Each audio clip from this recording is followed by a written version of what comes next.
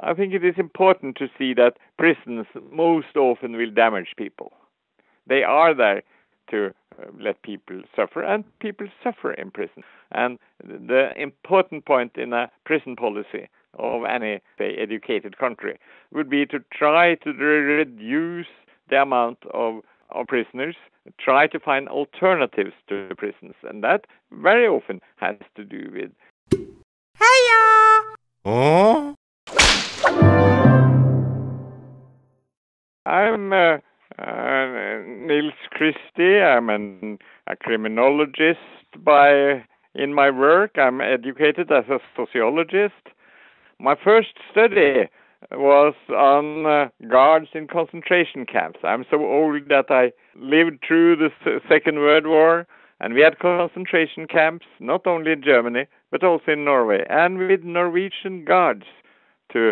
Some of them were sentenced for terrible behavior vis-à-vis the prisoners after the war, and most of them behaved in an acceptable way.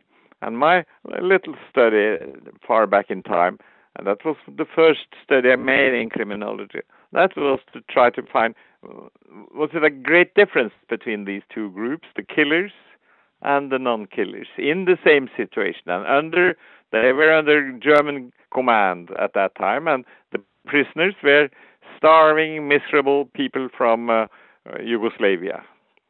And the sort of basic finding, and a finding that has in a way put a stamp on my whole life, that the essential difference was to be able to see the prisoners as human beings, come so close that you were able to see that miserable, starving, dirty person who would drop a friend to catch a piece of bread, that they were as we are if we had been in the same situation. I think there are certain acts that any state will have to react against. But the question is not prison, but the question is the amount of prisons, how many, and what sort of person do we put into prison.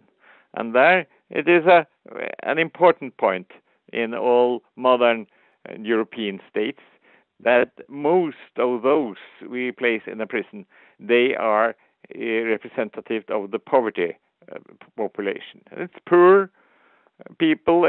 They have too much of nothing. They have too much of lacking money. They lack education. They lack housing. And very often they are in great loneliness. They have no close family, no wife, no children. The main problem is, of course, not or very often not the act they committed, but it is to see to it that they are brought into a better position than they were before they behaved so that they had to be sentenced. I think it is important to see that prisons most often will damage people. They are there to let people suffer, and people suffer in prison. And the important point in a prison policy of any, say, educated country would be to try to reduce the amount of prisoners, try to find alternatives to the prisons. And that very often has to do with bring them up to a acceptable standard of life. Then there are certain persons where we need the authority of the state, and we had, of course, such a case in Norway when we had these atrocities of 22nd of July a few years back, where the offender, he exploded the state government's main building, and he killed without mercy the one after the other in a summer camp of young socialists in Norway. So it would be unthinkable not to react against him. And he got his sentence. But we have another alternative I think is so much more promising. More and more cases in Norway when someone hurt someone else. More and more of these cases, we try to bring them in what we called conflict-solving boards in in Europe they talk about restorative justice. I don't like that because by many reasons, but it is a place where people can meet those who have done something unacceptable and those who see themselves, often rightly, as victims. And they can talk it over, and it is an attempt to re-establish the relationship. And that is, of course, what we always have done before we got strong states. We got possibilities in the villages to meet, to discuss. I think it's a solution with very, very many troubles.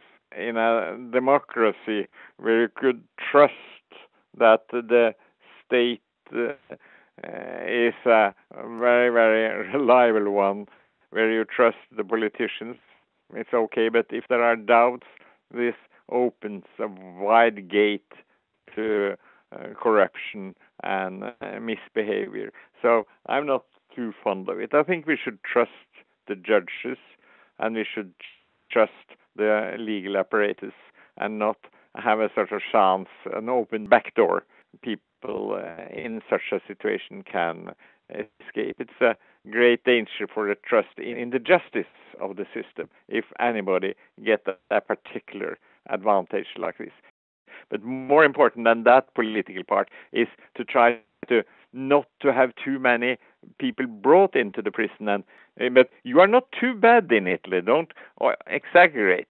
I mean, your prison population is nicely within the European limits, and this big database in England who tells about prison figures tell me that you have some 106 prisoners per 100,000. We have some 73 in Norway. But United States, as you probably know, they're up to 716 prisoners just now. So this ideal of democracy is the most incarcerating and most harsh society we know of in our modern industrialized society. And this tells you a lot about the political system as a producer of prison population. The U.S. system has a lot of features that create distance between poor and rich people. And characteristic feature of the U.S. prison system is, of course, an enormous overrepresentation of colored people in the prison. And they have sort of a system with sort of fixed sentences that is difficult to come around. Sentencing table, it is called. And that sentencing table have enormous high levels of what they think people deserve. But one thing is what you can think in abstraction people might deserve. Another thing is when you meet the person called offender and see his miseries, I can think of myself. If I had done something deplorable and someone fetched me here in the night, took me to the police station, and here I had the future of spending days, months, or maybe years inside a little room called a cell, and I got the degradation of being a prisoner. I think I wouldn't be terribly interested in a continued life. So isn't it in a way natural that people should despair? But we have of course to attempt to counteract this by making the prisons as human, as good as possible, and it should be no end to the sort of attempt to liberate, make the regime so close to the ordinary regime for other people as possible. But you have, of course, in your system a special problem with so much organized crime, and I have full respect for the need to. We are faced with some of the big moral questions when we talk about punishment, and coming from the same culture in Europe, it's very easy to remind ourselves and others on the question of being so kind as possible, and also to try to reduce suffering and pain in society. And here to have a lot of suffering that might be not completely necessary. So that opens for thinking, how can we meet deviance in a way that care for our deep moral values. So thank you for listening to me, and all good luck for this country I'm very, very fond of. Bye-bye.